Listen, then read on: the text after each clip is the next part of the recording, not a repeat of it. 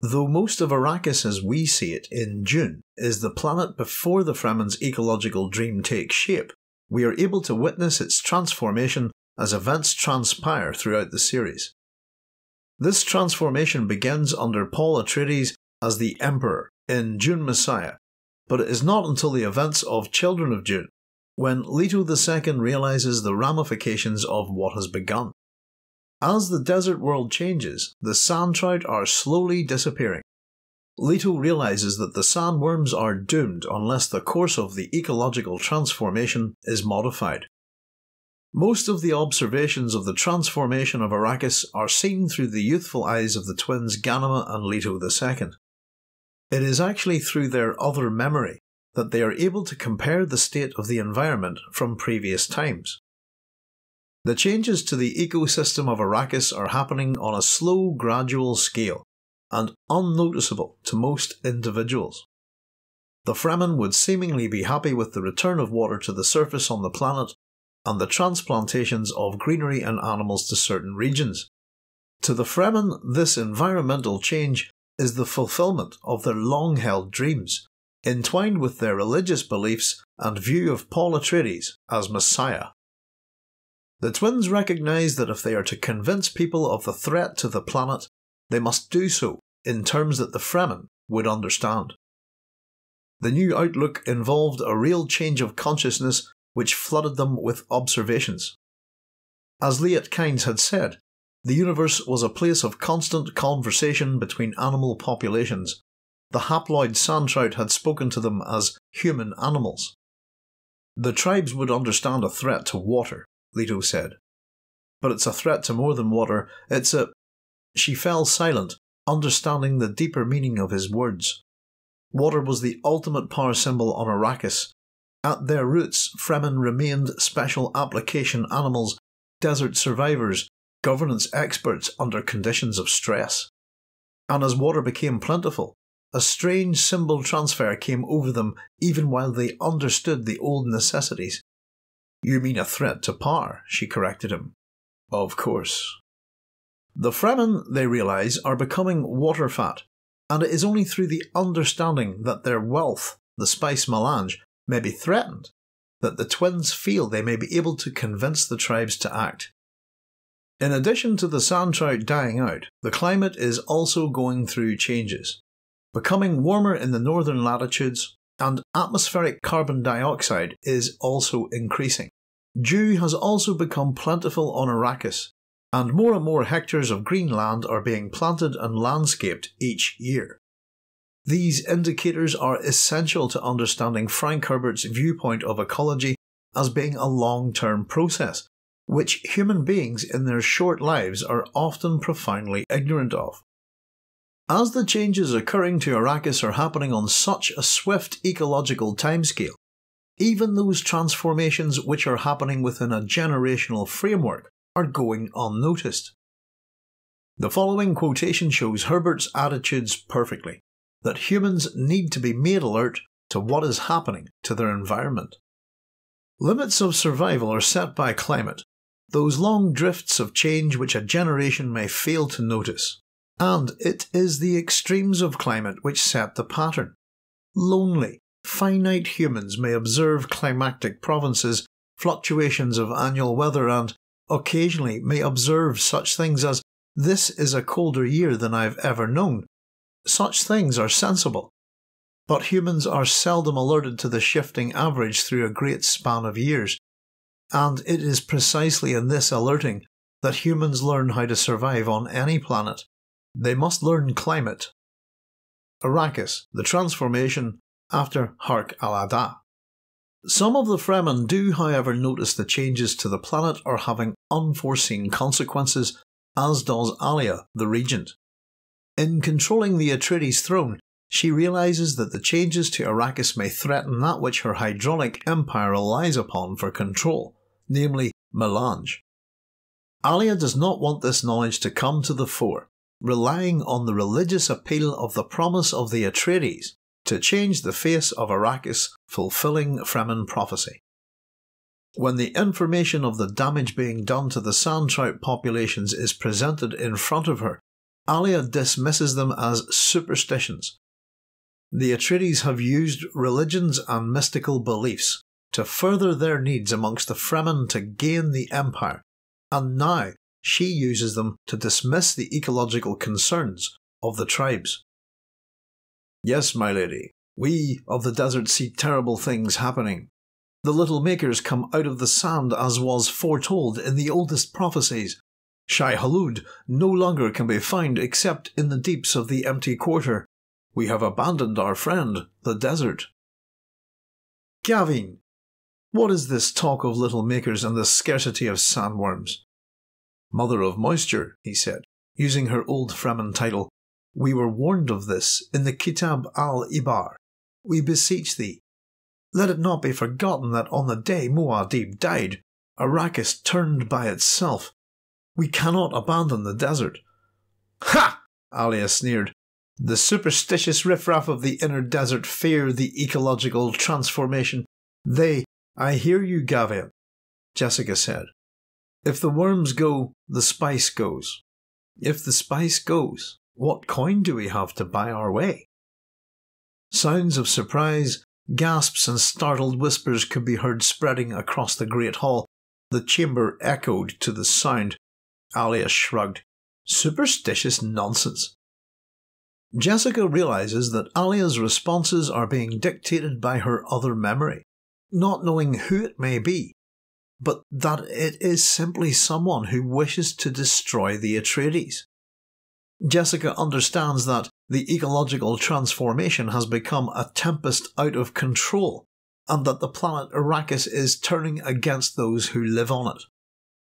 Alia's response to this indicates her desire, even delight, for the ecological changes occurring to continue at pace. Rather than the Atreides throne suffering from the loss of melange on Arrakis, she understands that the scarcity of this commodity will only increase their power in the Imperium. The Atreides, with her as regent, will control what little remains of the spice melange, making it a rarer commodity than ever before. Their hydraulic despotism will be unbreakable, and in a universe where withdrawal from spice use is fatal, all will seek the Imperium's favour for this precious commodity. Control of scarce melange will allow the Atreides to permanently seal their authority on the Empire of 1,000 worlds, and have total control over powerful factions such as the Guild and the Bene Gesserit, both of whom depend heavily on the spice. Spice production will fall to nothing, or at best a fraction of its former level, and when word of that gets out, we'll have a corner on the most priceless product in the universe, Alia shouted. We'll have a corner on hell, Jessica raged. With Jessica and the twins under threat from the deranged Alia, it falls to Leto II to accept the requirements of the Golden Path and begin his transformation into the half-man, half-worm, God Emperor. As Leto II transforms himself, he begins the undertaking of slowing the process of ecological change by making guerrilla attacks against areas in full swing of environmental alteration. He destroys a number of such places with the power the worms have given him, his plan to ensure that, within a month, the ecological transformation will have been set back a full generation. That'll give us space to develop the new timetable. When we return to Arrakis in God Emperor of Dune, some 3,500 years have passed, and the transformation of Arrakis is complete, though now following the plans of Leto II's Golden Path. Arrakis now only has one desert. Leto II's personal Sarir and the sandworms are extinct. The Fremen as a people are all but gone, those remaining being called Museum Fremen, mere shadows of their ancestors with no survival skills. Melange is scarce, the only real source of it being Leto II's personal hoard. His rule as the leader of a hydraulic empire is absolute, and with his virtual invulnerability and almost total prescience, he is worshipped as a living god. It is with Leto II's sacrifice at the end of his rule that will recreate the conditions of Arrakis back into a hostile world again, where the sandworms can return although they will not be quite the same. Each will carry a pearl of his awareness, granting him a form of immortality as a divided god.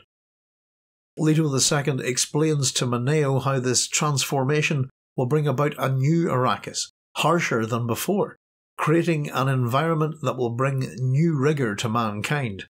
This is the goal of the Golden Path. Someday I will go back into the sand. I will be the source of spice then. You, Lord? And I will produce something just as wonderful, more sand trout, a hybrid, and a prolific breeder. Trembling at this revelation, Moneo stared at the shadowy figure of the God Emperor who spoke of such marvels.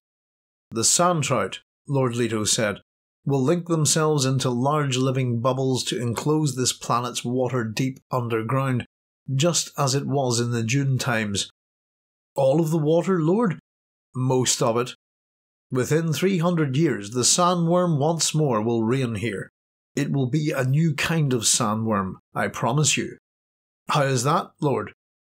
It will have animal awareness and a new cunning. The spice will be more dangerous to seek and far more perilous to keep. Moneo had looked up at the cavern's rocky ceiling, his imagination probing through the rock to the surface. Everything desert again, Lord? Water courses will fill with sand. Crops will be choked and killed. Trees will be covered by great moving dunes. The sand death will spread until a subtle signal is heard in the barren lands. What signal, Lord? The signal for the next cycle. The coming of the Maker. The coming of Shai Hulud. Will that be you, Lord? Yes! The great sandworm of Dune will rise once more from the deeps. This land will be again the domain of spice and worm. But what of the people, Lord? All of the people? Many will die. Food plants and the abundant growth of this land will be parched. Without nourishment, meat animals will die. Will everyone go hungry, Lord? Undernourishment and the old diseases will stalk the land, while only the hardiest survive, the hardiest and most brutal. Leto II's transformation of Arrakis, his adjustment of the ecological plans of the old Atreides Empire and its regency, are undertaken in the long term to allow the conditions to be created that will permit the reintroduction of the new sandworm species. As the little makers were dying out under the previous ecological changes, sand trout cannot move into the sandworm stage of their life cycle without abundant sources of water, which they insist and devour. Leto II's understanding of the life cycle of the sandworm is due to his symbiosis with the worms, his other memory, and his prescience. It is this that allows him to function as a perfect ecologist, creating both the conditions for the transformation of Arrakis and foreseeing the consequences. To Frank Herbert, ecology was the science of the understanding of consequences, and Leto II, as a tyrant, controls the empire through the ecology of Arrakis as a hydraulic dictator. The Atreides' control of human institutions and systems through ecology is fundamental to his warnings of dangerous heroes using ecology as a platform for their own specific needs. The mistakes that Paul Atreides makes in beginning the Golden Path and then turning away from it are amplified throughout the millennium, ultimately destroying the Fremen. The use of hydraulic despotism also results in the destruction of Arrakis at the end of Chapter House Dune, artificial melange meaning the old empire has finally died away. The use and reliance of systems by human beings in governing their actions, in this specific case ecology as a tool for environmental, social, political and religious change, also marks Herbert's belief in both understanding systems and our reliance upon them. In the case of the ecological and political transformation of Arrakis, and subsequently the Empire, Herbert shows the need to break away from the stagnancy that such systems can cause by their feedback loops. The nature of chaos in creating new dynamics within such systems is illustrated most interestingly by Palumbo's examination of the Dune series as a chaos theory model, showing that Arrakis' ecology is a dynamical system that might be radically altered through a minimal change in a key variable affecting its interlocking feedback loops. In its portrayal of ecology on a planetary scale, the Dune series represents the most immersive and complex examination of humanity's environmental concerns that science fiction had ever seen. Herbert plunges the reader into an incredibly detailed desert planet and its people, who have a complex and fully integrated means of survival upon it. In doing so, no facet of the complexities of ecology can be lost in such a story. Dune is indeed an ecological primer of sorts, and its examination of the complexities of environmental issues that are increasingly important in today's society show clearly why Dune and its sequels remain bestsellers over 50 years after their initial publication, and why Dune itself is seen as the pinnacle of science fiction literature.